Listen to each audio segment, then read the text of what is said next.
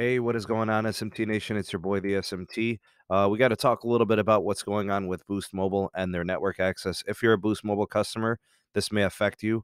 My recommendation is to listen carefully to these details and try to avoid any service disruptions or trouble with your device moving forward into the future. So, this is kind of information that I was able to obtain and secure from a source very close to the organization. And what I've been able to obtain is information about how they're going to proceed with network access for customers that have devices that are on the Boost Mobile side of T-Mobile Access.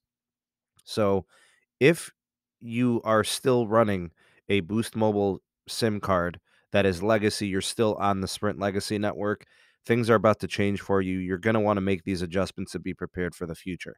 So the big speed bump in the world of Boost Mobile is going to be transitioning from Sprint legacy network access over to the T-Mobile network access. So if you have an old legacy Boost device that is Sprint network based, or devices that have mostly CDMA connectivity, older 3G type devices, you're going to have to transition over to the T-Mobile network at some point.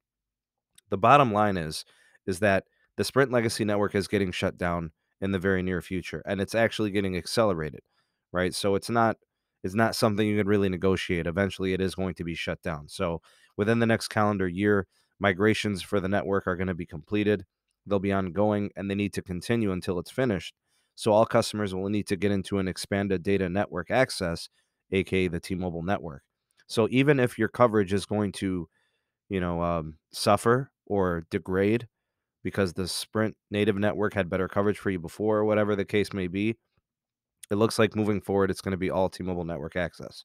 So activations on the Sprint network will be by exception only. And in fact, I think by June 1st of 2021, there will be absolutely no new activations onto the Sprint side.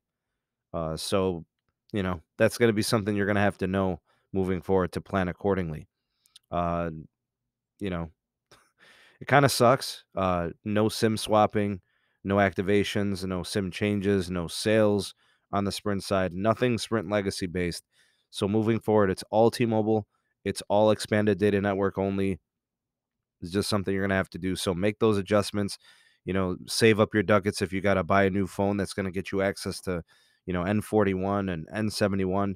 I advise it anyways. Your network access should greatly improve. I mean, at this point, it is what it is. You were part of a merger. There's network access changes. It's just something you're gonna have to deal with. And I'm sorry to be the bearer of bad news, but make those adjustments accordingly. If this prepares you for the future, I really hope it does. If you appreciate it, give this video a like, share it to people that could benefit from any abrupt changes. Having the awareness of what's up and coming in the near future could definitely help them. So hopefully this does help you and prepare you for the future. If it did, let me know in the comment section. Drop me a line. Let me know what you think of these news. Again, respond sooner rather than later. Better than being shut out of the network. So now you know. Anyways, hope you have a great rest of the day. We'll catch you soon on the next video. Peace.